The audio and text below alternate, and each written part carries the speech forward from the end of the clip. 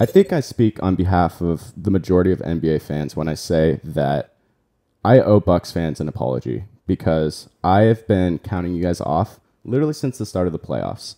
I have been picking you guys apart, just looking at all your guys' flaws and not looking at the things that make this team really good. And for that, I just have to say I'm sorry because I was fucking wrong. We all were. And that was really bold of Bucks fans to be chanting. Yeah, that was extremely bold of Bucks fans to be chanting Bucks in 6 after taking literally their first lead of the entire series in Game 3. But maybe the entire city of Milwaukee, they're all clairvoyants or something. But, you know, they were right and I was wrong. So I just want to get that out of the way. So, Justin, I have a question for you. Yes. Do you think that this was more of a historic collapse or an epic comeback? I think it was definitely a historic collapse. Anytime you're up 2-0, like you take the first 2 home games and then you lose your next 4, I think you can't call that anything but a collapse. Like, don't get me wrong, I'm not going to discredit like the Bucks and like coming back, Giannis dropping like 40 points in 3 different games. That's absurd, averaging 13 rebounds.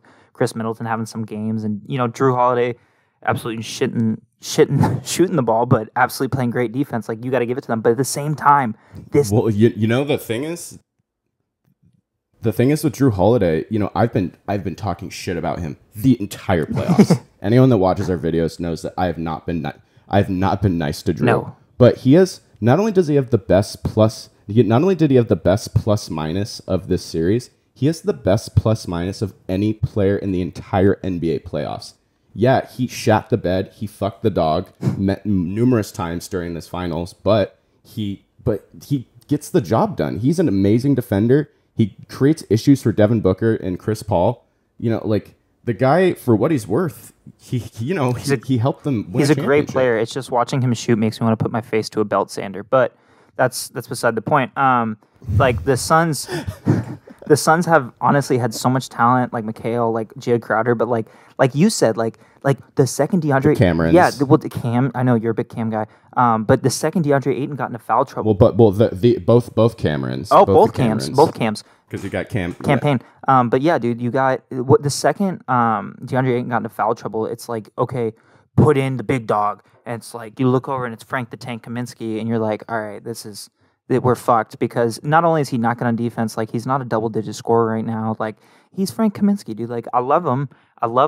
Like, but at the same time, like when you have, you know, Brook Lopez and Giannis running down the friggin' straight to the hoop every time, like Frank Kaminsky's not stopping that guy. And keeping Jay Crowder on the court, like Jay Crowder guarded Giannis a lot and did not do well. Same as McHale, no one did well. And like I was talking to Kip, actually, one of my cousin's friends who plays college basketball. He's like, dude, the guy's a cheat code. It's like, if you can... I mean, did anyone do well carding Giannis, though? Dude, exactly. But like, that's kind of what it came down to, is Giannis just took over. But at the same time, anytime you're up 2-0 in a final situation, when you know you got to close out, like even they were saying, game's not over. It's not over. Clearly you thought it was, because you guys played like shit.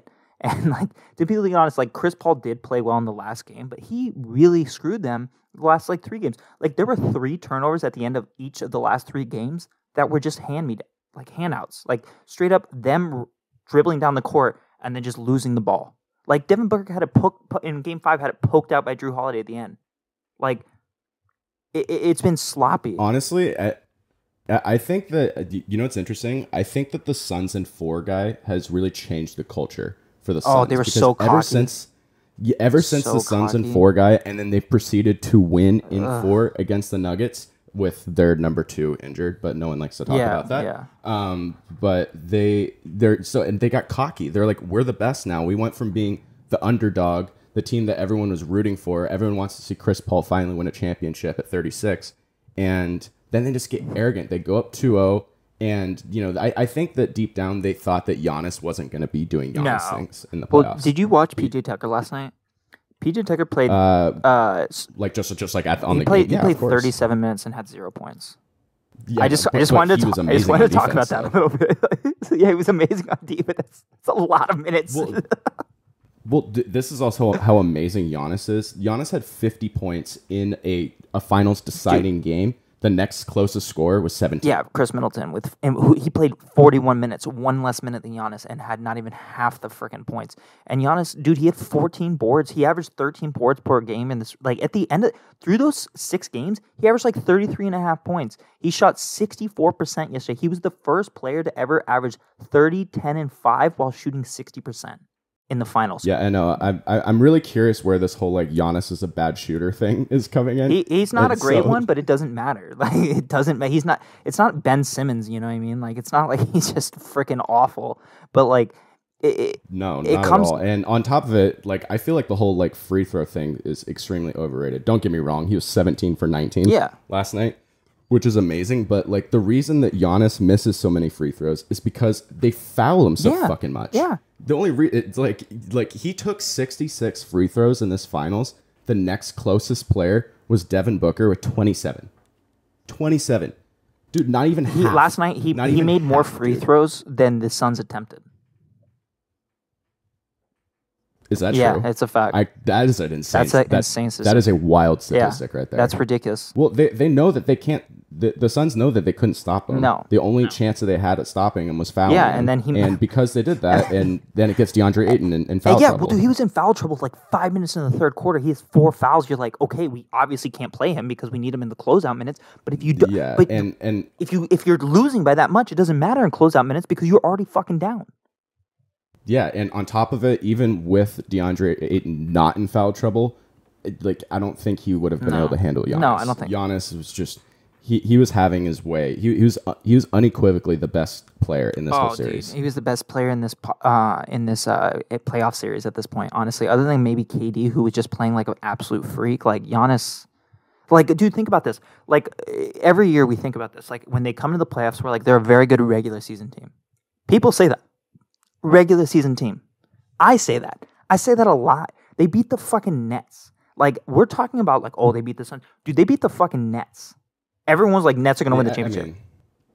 I mean, they beat kind of the Nets, you know. Yeah, I'll give them that. I'll give them that. Yeah, I'll give them that. But, like... You know, like... But both teams had very compromised journeys to the I agree with that, but at the end... There was no compromising. There was no injuries. Like, if you're counting Dario Saric, eat my dick. Like that's not someone you can count. Off. Yeah, that's not someone you get to count. Fuck you. Like, fuck off. Like, there's no way. Yeah. Dude. Oh yeah, there's game changer. But like, I'll say this: that he did. You know, when he went down, they didn't have a big man. It was Frank Kaminsky. You don't want Frank Kaminsky playing the finals, but. At the same time, like you got to give it up to Monty Williams. Like he was an amazing coach. Like the Suns went from being one of the worst teams of the last 20 years to being in the NBA Finals in 1 year. That in itself deserves a lot of credit. So much credit, and like even he was like he went into the Bucks locker room. He's like, I don't want to take away from anything, but I wanted to congratulate you guys. You guys played a hell of a fucking series. Absolutely, and honestly, props to Monty. Monty's that a great was a class act. Yeah, dude. That was a class act, and like I'm not gonna lie. I mean, this might be kind of petty, but like I was a little disappointed to see Chris Paul walk off the court without congratulating the Bucks because I'm like, dude, I get that you're not happy right now, but like have some class, dude. like this is just gonna make people like talk even more shit on you. You know that Drew Holiday, Chris Middleton, and Devin Booker are playing for Team USA. How funny is that? They're gonna have to get on a plane. I did not. They're gonna have to get on a plane together. What's up? That would suck. That would suck so bad. Like soon too. Yeah, like probably this week. Like they're gonna be doing that soon. Yeah, they're gonna be practicing each other and be like, oh yeah, dude. Like let me show you what I can do. Like that's just not. Dude, the Bucks did this the right way. You know, they got Giannis 8 years ago. That's a long time. Yeah, I don't think people realize how long Giannis has been. There are so many times that they could have traded away Giannis and, you know, tried to go get some superstars, but they're like, no, this is our guy. Not only is he a superstar, but he just, you know, Giannis, you know that Giannis only follows 7 people on Twitter, and those people are his family members and Elon Musk. Are you serious? Why Elon? Point is like, I don't know. Yeah. It's Giannis. He's eccentric, but dude, Giannis is like an 8-year-old boy. Yeah, he's a child. You know what I mean? Like he gets so worked up sometimes, and like the coach will have to tell him like, hey, dude, calm down a little bit. Yeah. You know, and they just did it the right way. I think that the Bucks, this team resonates very much with a lot of NBA fans that don't like, and the Bucks, especially the Midwest too. Absolutely, Like, dude, this is absolutely. Milwaukee. Yeah, they're not doing like the flashy. No, You know, no they're not super trying to be team. like the Lakers or like the Nets or Miami or Exactly, no something. super team. Yeah, they're doing it the honorable way, and they're set up that they could do this. You know, definitely. You know, maybe next year after that. Yeah, I agree. You know, they have a solid Giannis window is right 26, bro. He's 26. now. Dude, he's 26, He's 26. and he has. Dude, he you know, Giannis probably has, I'd say, the closest to a Kobe-like work ethic of anyone in the NBA. Dude, the guy put on like 50 pounds of muscle in like 2 years. That's insane. Yeah, dude, the guy's. I mean, I know he is the Greek freak, but he's a freak. Yeah, he's a freak, legitimately dude. a freak of nature. Like, it's insane, like, how athletic that guy is. That guy's just literally built to dominate the sport of basketball. It's freakish. All right. Well, this was an awesome season, and I'm happy that with all the bullshit that COVID gave us, that we were able to still have an NBA Finals with fans. You know, just that in itself was awesome, and I personally am very grateful for that. All right. Well, give us a follow on our socials, and be sure to smack that subscribe button, just like Giannis did to the Suns. Thank you very much for watching. We're out.